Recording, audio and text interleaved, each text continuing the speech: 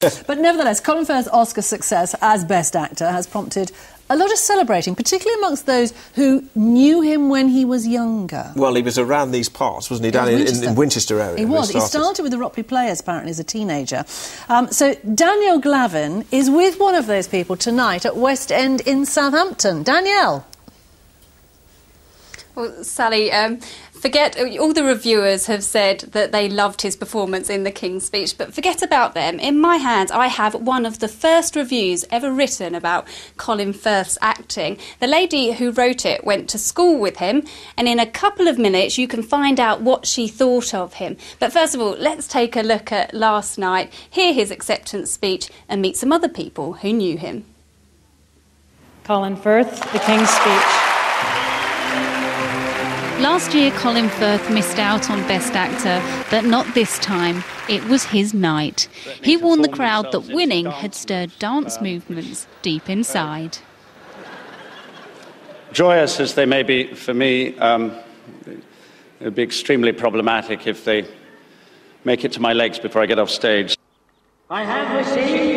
From Hampshire lad to Hollywood royalty, Colin Firth's come a long way. He won his Oscar for his portrayal of King George VI as he struggled to overcome a stammer. Enunciate.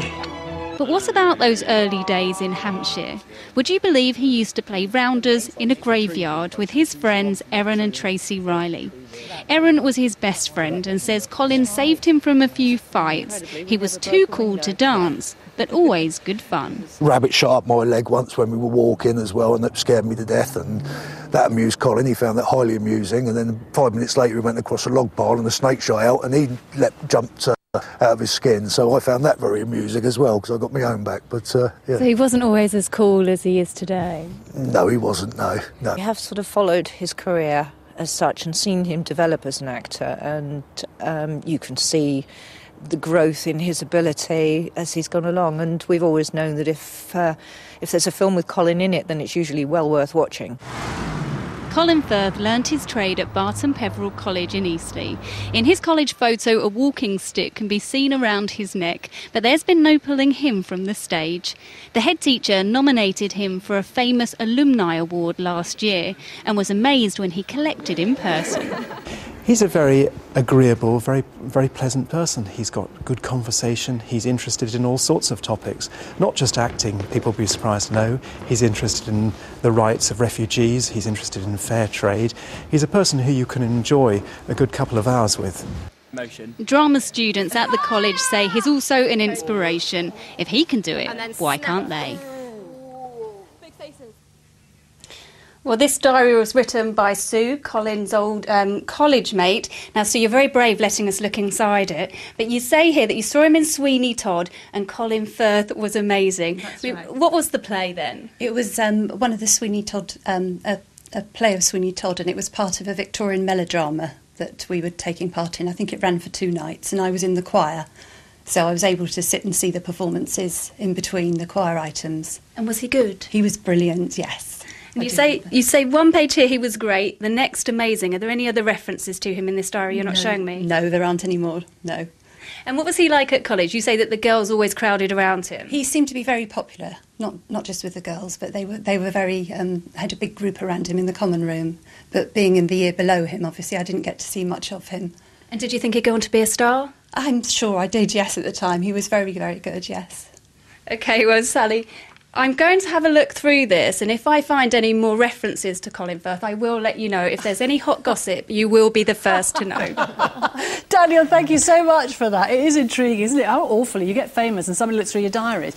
And as we talk about diaries, Sarah, you got someone looking through your diaries? Yeah, my mum's cleared out all her loft and she's found my old diaries. Gosh, a blast from the past. I wonder what's in those. Yeah. Oh, yeah. All right, she's sending them to me tomorrow. Oscar-winning pictures now. Shall we have some Oscar-winning pictures now, shall we? Yes, Oscar-winning photographs. Have a look at this. The sun did come out today, very briefly this morning, at Kimmeridge in Dorset for heather snow. We've got Tiffy the Lurcher puppy here, sweet, in amongst the first daffodils. That's at Pagham in West Sussex. Ken Rimmel, thanks. And Robin Boltwood sent us the dramatic sky above Swanage.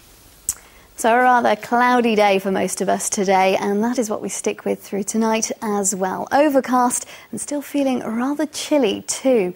We might just see 1 or 2 breaks, some of us were lucky enough to catch them today. You can see all that cloud from the satellite picture building as the day went on and through the rest of this evening and tonight. We stick with the overcast theme.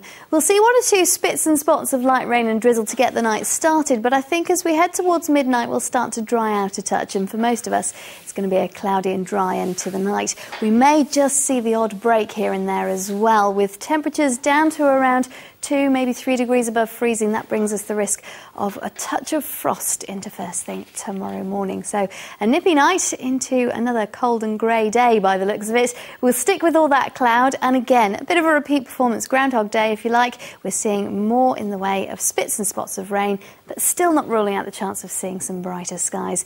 A fresh northeasterly breeze, but dying down a touch on today, so still a bit of a chilly one. And then as we go into tomorrow night, well, a similar picture once again. We stick with the overcast theme, and again some dampness to be had at times through the overnight period.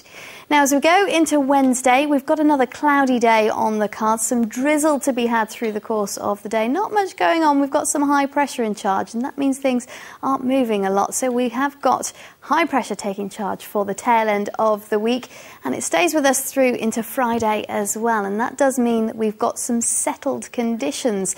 So as we go towards the latter part of the week, things become brighter and drier. So a cloudy but dry end to the week by the looks of things. So here's your summary for the next few days.